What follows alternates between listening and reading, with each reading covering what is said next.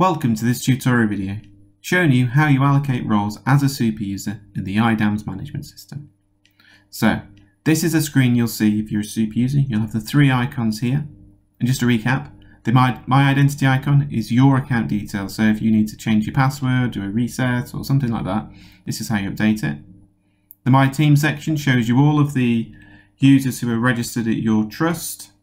And the Invite Employee icon, this is for an example, say if you had a new member of staff who's joined your trust, or someone whose role's changed who now needs to use the online forms. This is a quick and easy way to invite them. So now we'll go into the My Team icon, and this will show you everyone who's registered at your trust. And as a super user, you can allocate roles. So just hit the My Team section, and at the top it says manage the users for your organization, and it will show you everyone who's registered. So these are three dummy test accounts that we've set up. This is my account. When every time you log in, and if you're a super user and you have many users, it's easy to pick yourself out because they'll have a little orange icon. And then each user will have the same three options. So update user, so to add new roles, etc. Delete user, say someone's left, or suspend user if you just need to pause their account access for a little bit.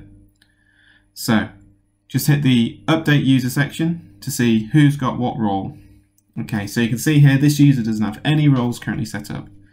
And it's really easy to assign new roles. So you just literally press assign a new permission button.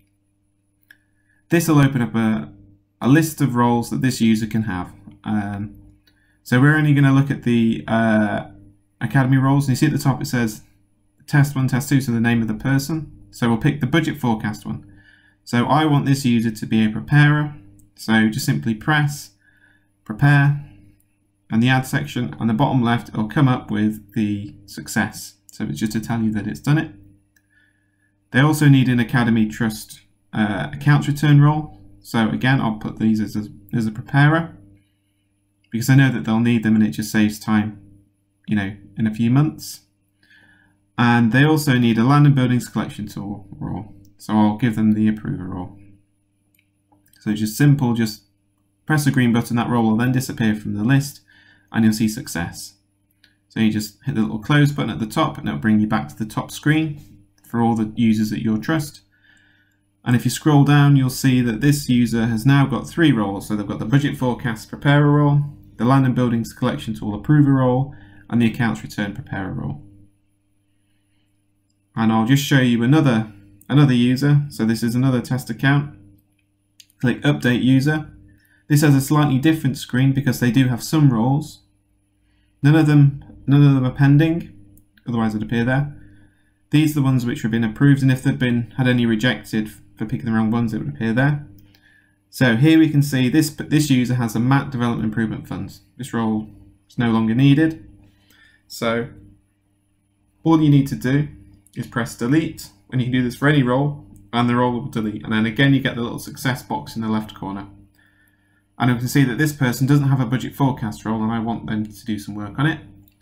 So you just log in, assign new permissions, and you see the names change at the top so you can keep track of which user you're in.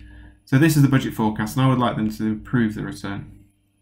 So you simply press approve, or add, and it will approve, and it'll show you that it's been approved in the bottom left corner.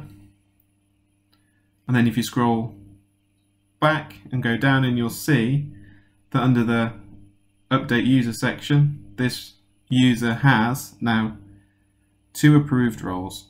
So we just let it open up. So it's got the budget forecast role and the land and buildings role. So if you want to add any more or delete any more, you just simply press assign or add. And also I'm going to just show you how to set this person as a super user. So all you do is press assign as a super user. Then this person now has access to do the super user role for anyone at the trust. So this video is just showing you how you do the super user role adding for the IDAMS system. Thank you very much for watching, and if you have any questions, please use the Academy questions link on this webpage. Thank you very much.